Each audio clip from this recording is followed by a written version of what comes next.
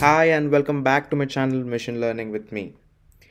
If you have not yet subscribed, please do subscribe to my channel. So let's get started. Today we are going to discuss what is a polynomial linear regression. So a polynomial linear regression model is a machine learning model that can capture non-linear relationships between the variables by fitting a non-linear regression line, which may not be possible with simple linear regression. In a simpler terms, instead of using a straight line to predict, we are trying to use a curvy line or a line which has a higher degree instead of 0 or 1.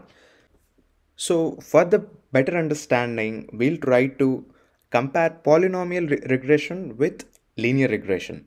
Okay, so this one is simple linear regression, nothing but straight line, and this is polynomial linear regression, it's a curve. So if you could see, the line fails to capture all the points on the graph. Okay, but here in using this curve, we could able to capture almost all the points on the curve. So simply we could say polynomial regression does perform very well compared to linear regression, right? So what is the difference between the equation? Okay, here the variables are the same for the line, but here we are trying to convert each variable into the higher degree. Okay, the first variable is always to the power of 1, and this next variable is square, then comes cube, and so on up to n degrees. So we are just trying to convert this x into higher degree. Okay, now there's a lot of there's a common question here. If this is a curve, then why are you even calling it as a linear regression? Why are you calling it linear? It's not a straight line, right? So the reason behind calling it as linear is you may convert these variables into higher degree, but the coefficient or the weights of this variable remains has the linear relationship with the y. It does have linear relationship with the y. So that is the reason we are calling it as polynomial linear regression. Now we'll try to see how linear regression performs for a particular data set and how the polynomial regression performs for the similar data set using Python. Polynomial linear regression and linear regression using Python. Okay, so here I'll try to run all the cells at a time, and we'll try to get into each cell and what we are doing and what's actually happening over there. Okay, in the first cell we'll try to import all the required Python packages. In the next cell I am going to read my data, which is data.csv, and in my data let's see what I have. We do have temperature and pressure, right? So our target variable here is pressure. We want to predict pressure when there is a temperature given, right? So I'm going to take all my temperature values into x and pressure values into y, and let's see. We have plotted a scatter plot and see the how the data points are visualized. You can see the data points are in a form of curve. You can clearly say from this one that polynomial is the best to predict or to capture the points, but let's even try using linear regression, just for the better understanding. Let's see what's in x and y. This is the temperature and this is the pressure, and now I have let's start using a linear regression, right? I have taken a model, a linear regression. I did fit my x and y values over there.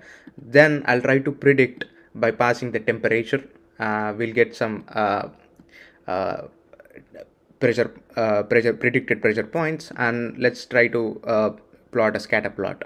If you could see here, this is our linear line. It didn't capture the points well, but that's okay. We'll try to make it better by using polynomial linear regression. Now, as I explained, the main difference is we are trying to convert the x values into the higher degree. So in term so to do that, we will try to call polynomial features. Okay, now using polynomial features, we can capture or we can convert our input variable into any degree we wanted using the degree parameter. Okay, for now, let's say I have used parameter 4, and I did fit transform our input variables, and I have captured our features into this x underscore poly. Now if you could see here, I did try to predict the pressure using the x poly features, and let's see the graph. If you could see, it did try to capture very well. It did capture all the points when the degree of freedom is 4. Now this is something we all do have a problem. This is called as overfitting. So overfitting is not really good to our machine learning model. When you give a new input variables to our model, it's not going to perform well. So in when the model doesn't predict well even on the training data, then this scenario is called as underfitting. So there are these two cases where you see overfitting and underfitting, and you can optimize your model's performance using some kind of hyper parameters, right? So here, instead of giving degree 4, let me see giving it 3. Okay, I'll try to reduce the degree and let's see how the model performs. Well, this is very good, right? This doesn't overfit. It doesn't have a it's not passing through all the points. But it's close enough. Now I can say this is way more precise model to implement.